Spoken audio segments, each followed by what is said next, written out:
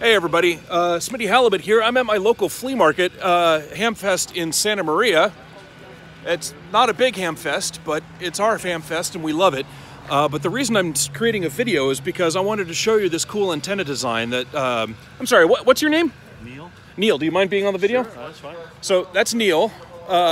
This is KF6AH. KF6AH? Yep. Okay, so this is Neil, KF6AH, and he has this antenna that he brought with him. I was asking him about his mast, because I want to build a mast, or get a mast similar to this, and I looked at these ropes hanging off of this mast, and I'm like, oh, so you have guy wires, how will it do? He's like, that's not guy wires, that's an antenna. So let's go take a look at this. So here's the mast system. You can kind of see that it goes down to a plate on the bottom of that the car is driven over to hold it steady. But look at this. So we have the carabiner at the top of the mast that's just easy to clip on. You got a ballon here, and then the wires come out of the ballon and slip into the rope. And so this rope is not guy wire. This rope is the actual antenna. And then you were telling me about how you slide the wire into the antenna. Can you tell us that? Right. So with the poly rope, it comes with a FID that you can use to splice the rope with. So basically I just stuff the wire and the end of the wire into the FID and then run the FID with the wire and you have to the point that I want. And you feed it all the way through. Yeah. Yeah. Okay, so to the point that he wants, that's the key. So let's go look at the other thing at the end of this. So I'm just kind of going down the end of the wire here.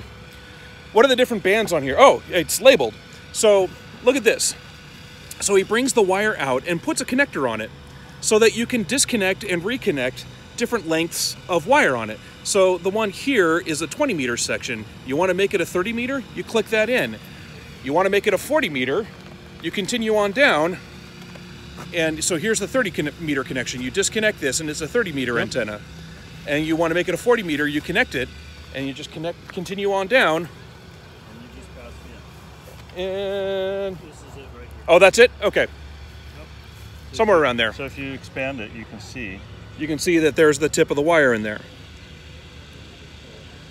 This is one of the coolest antenna designs let me try that again.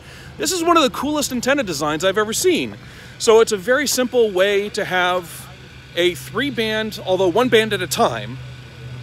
Although you could probably put traps in here as well. So the other thing I'll do is I'll actually, if it's windy conditions, I have 2 of these. Okay. And so I'll set one up, let's say 15 meters or 20 meters, and I'll cross them.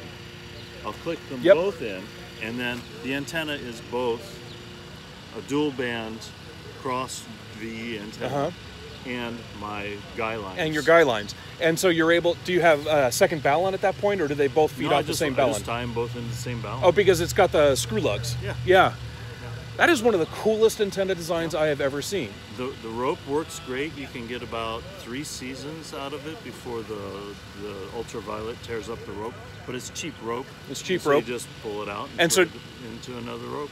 Or if you only want to use it for temporary situations, you know, you keep it out of the sunlight and it'll last forever. Yeah. Yeah. That's fantastic. Thank you very much for showing this to me. Welcome. I appreciate it. All right. Take care.